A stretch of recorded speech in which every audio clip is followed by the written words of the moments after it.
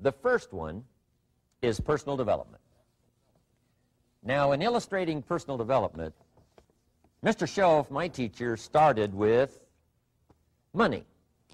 You know, money's not the only place to start in talking personal development, but it's where he started, so let me share the thoughts he shared with me back then. Let me share them with you.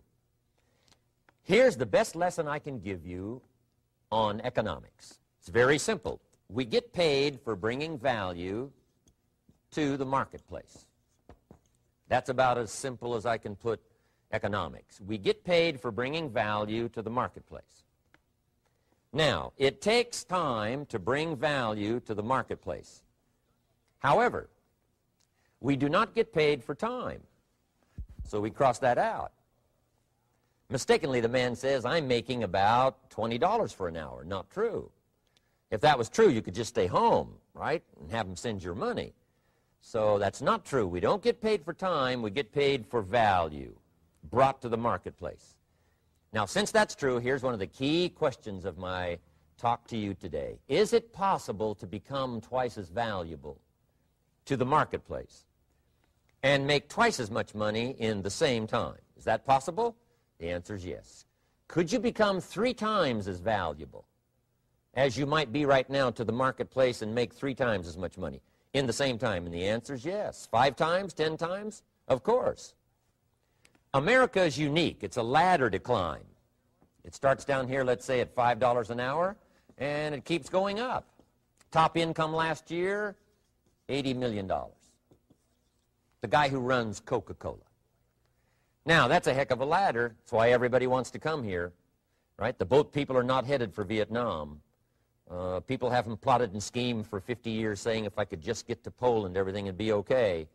Not true. Everybody wants to come to America. And the reason is because we've got the best wind ever blowing in our favor.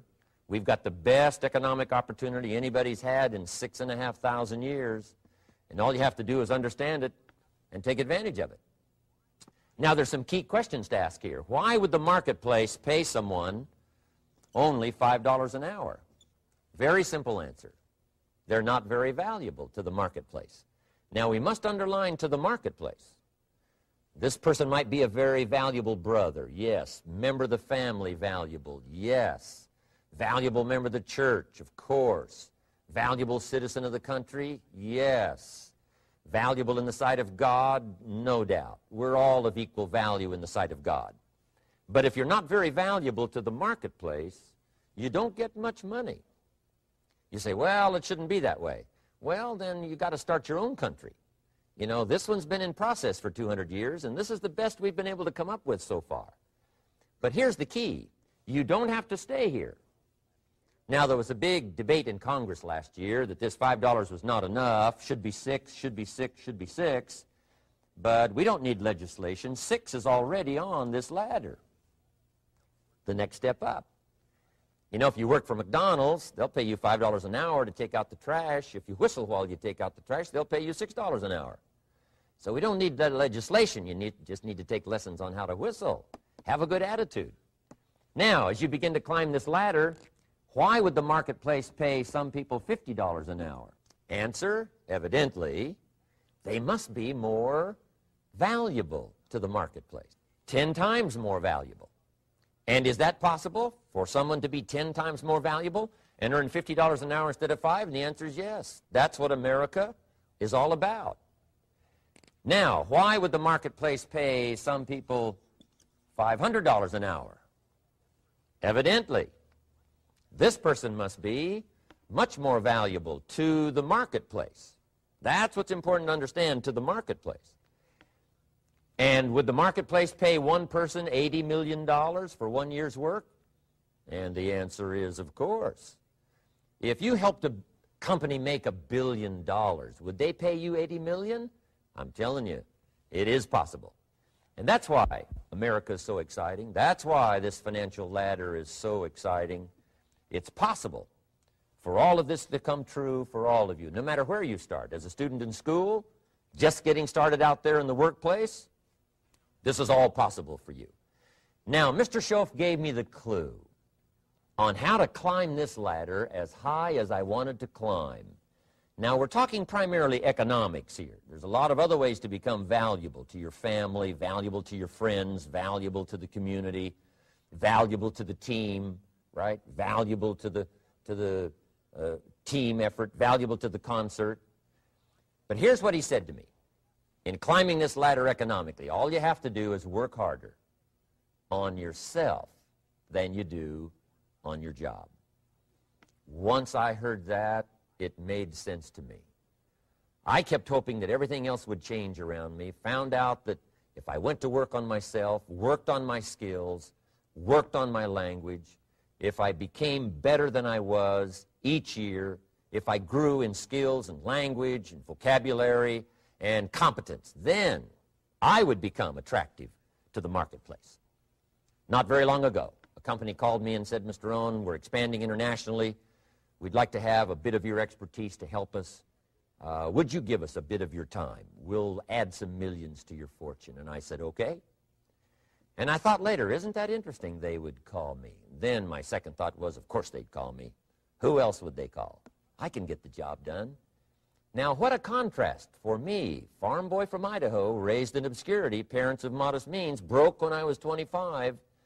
How come I would get a telephone call and someone offer me a lot of money to help them in expanding around the world? Simple answer, evidently. Something happened to me between age 25 and where I am today. And I can tell you where it all started. From my teacher, Mr. Schoaf, who said to me, we don't have to change what's going on out there. That's the wind that's blowing. All we have to do is change what's going on in here. And now there's several ways to do that on personal development. And let me give you those ways. Here's the first one. We must learn from personal experience. Pretty simple. Learn from what happens to you. Take a look back over the last few months. Did you make some mistakes? How could you correct those for the future? Take a look back over the last year. Have you done it right or done it wrong? Let's correct it for the next year. Learn from your personal experience. Mr. Schoaf asked me when I first met him, he said, Mr. Rohn, how are you doing? You've been out there now 6 years. And I said, I'm not doing very well. He said, I suggest you not do that anymore. What a simple, swift analysis to my situation. He said, if you keep doing it, the next 6 years will be like the last 6. You don't want that to happen. Let's make the changes. So learn from your personal experience. Now, here's number 2, why I came to share this video experience with you today. And that, I call it OPE, other people's experiences. That's me, other people. That's your teacher, other people. That's your friends and colleagues, other people. The people you meet that can pass along to you their experiences, what's happened to them, the mistakes they made, how they corrected them, how they changed their health and changed their bank account and changed their income and changed their future. That's it, other people. Now, there's 2 kinds of people to learn from. One is failures. It's too bad failures don't give seminars, right? That would be valuable. Bring your notebook. Have them tell you how they lost it all and threw it all away, threw their health away and threw their friendships away and things didn't work out well. That would be valuable. But now then we must also learn from positive, people that have done well. They've got the health, and so we ask them, how did you become so healthy? They've got the skills, so we ask them, how did you become this skillful? They've got the income, so we ask them, how did you get here in such a short period of time? So now here's what's important in personal development. In learning from other people, we learn, number 1, by observation. We learn what we see. We watch people that are successful in what they do. In sports, we watch their disciplines. In business, we watch their disciplines. By observation, what we can see. The reason I created this video is something that you could see someone's experiences translated for you. Second, we learn by what we hear. I've got some of my lectures on cassette tapes, so you know you can take them with you wherever you go and learn by listening. Turn your car into a mobile classroom and listen. And then listen to the sermon on Sunday morning. Listen to the lectures. Listen to the teacher. Listen to someone who's got something good to say. And then number 3 is vitally important on personal development, and that is read all the books you can possibly read in your lifetime.